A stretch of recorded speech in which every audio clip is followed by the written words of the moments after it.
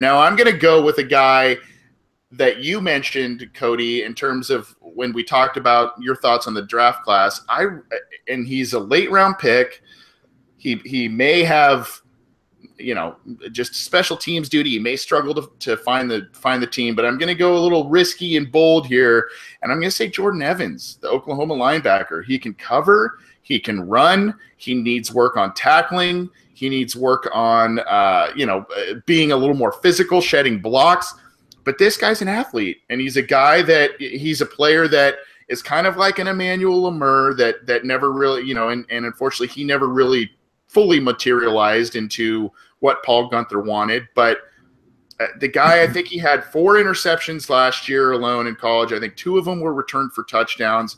He made some plays. The team doesn't seem to be enamored with PJ Dawson at this point.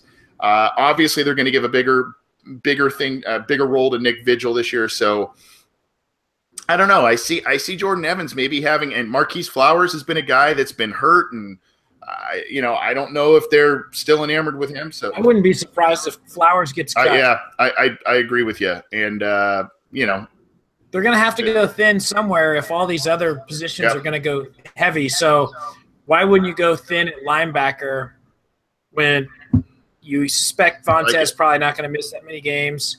You suspect Minter's going to play games, and then you only need a couple backups in that sense. And then if guys get hurt, I mean, you think anyone's signing Marquise Flowers off the street? No. You can call him up if someone goes down and bring him back. Yep. It's very true. And I think the upside with Evans is a little higher than some of the other guys that the Bengals currently have. I think he needs work, obviously, but that's a guy I